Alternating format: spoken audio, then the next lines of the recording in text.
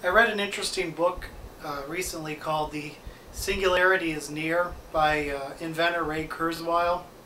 Kurzweil is responsible for inventing the flatbed scanner, and he invented a device that can read the words on a page and say them aloud so a blind person can hear what the words are. He's got about 40 patents in his name, and he also takes a look at trends that have happened in the past and tries to extrapolate those out into what the future might be. And he did that with inventions as well.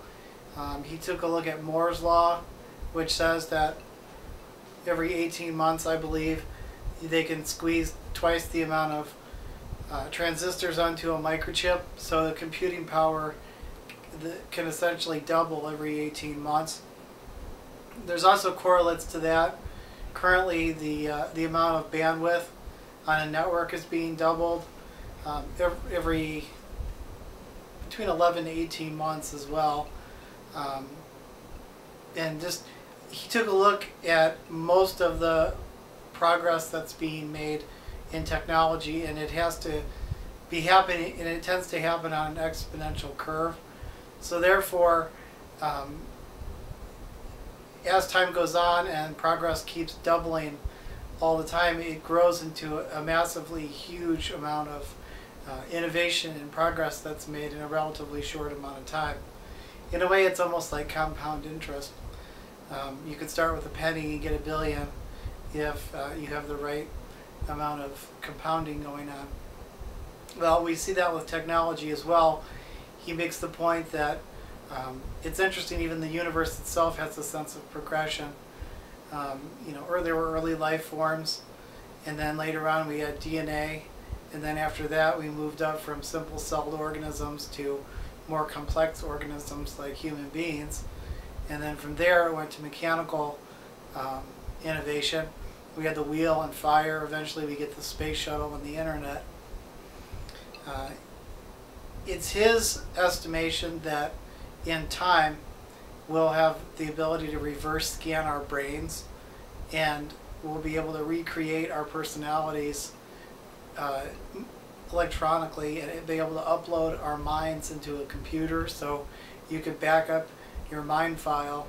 So if your body were destroyed, your mind would still be able to survive. Now, he comes from a materialist standpoint, and tends not to be, he's not a Christian, and I don't believe he's a practicing Jew. So he doesn't really focus as much on this notion of like the soul or anything like that. His thesis is that we are basically a pattern, and he believes that if we slowly replace parts of our organic body with mechanical parts until we feel like all of our mind is us, yet it's mechanical, we've essentially been able to transfer ourselves over into a human/machine, but that will also give us immortality. He believes that the nanobots that we have now, with the technology the way it's working, eventually we'll have nanobots that are so effective, this little tiny blood cell sized machines that will cure autoimmune diseases, they will cure cancer and most of the other diseases that we have.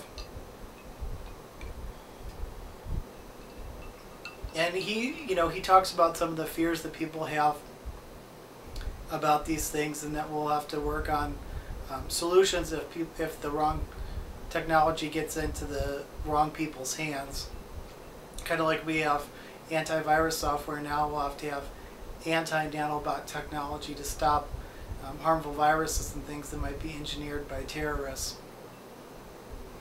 He also believes that in 2029 we will have computers that will be so much like human beings that we won't be able to tell the difference between them and between speaking with them and speaking with a human.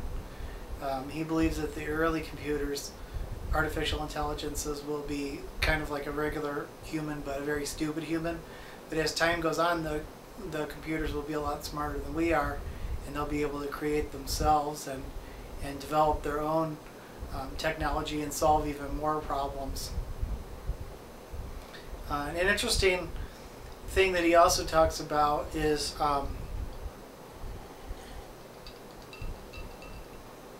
how, you know, it will be about 2045, and by that time the computers will have surpassed human beings in intelligence and start to really create their own further computers.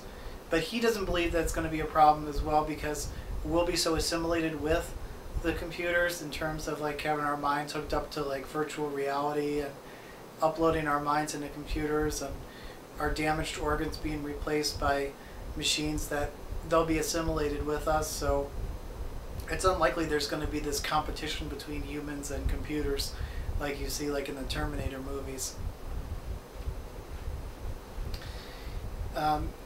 He makes interesting points about how a lot of the economy has become, before it used to be physical and mechanical, a lot of the jobs were industrial and just creating things.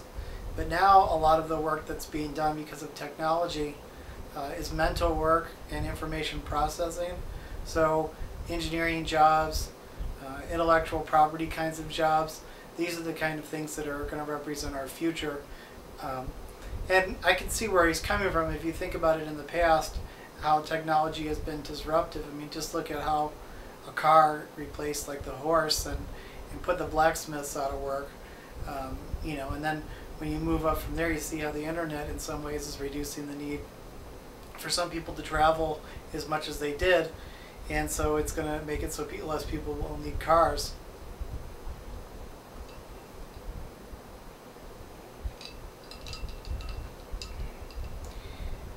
I think in the future it's going to be a difficult time for those that have a hard time embracing technology, but even with children that you see now growing up that are used to having computers in their lives, it's a lot less problematic for them. I think they'll just be very used to dealing with technology and everything, so it won't be that big of a deal.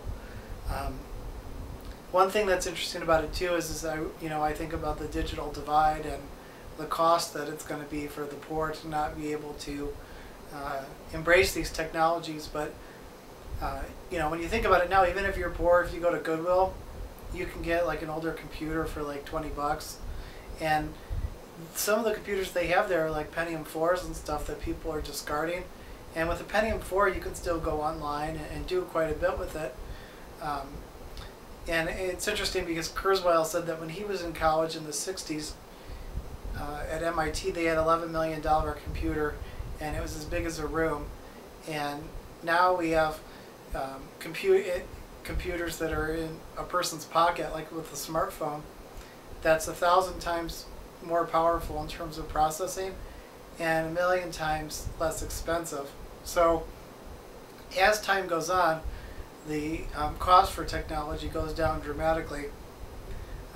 Even in my own life, I've seen how camcorders, the price of those has really changed. I mean, it used to be that it was thousands of dollars for one of the early camcorders, and the quality was not very good.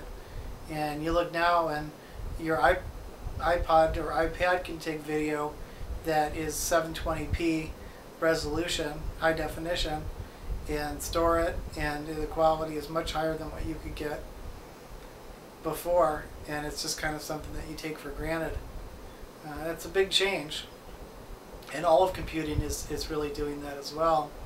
So we see how this technology becomes more pervasive throughout society in a very substantial way.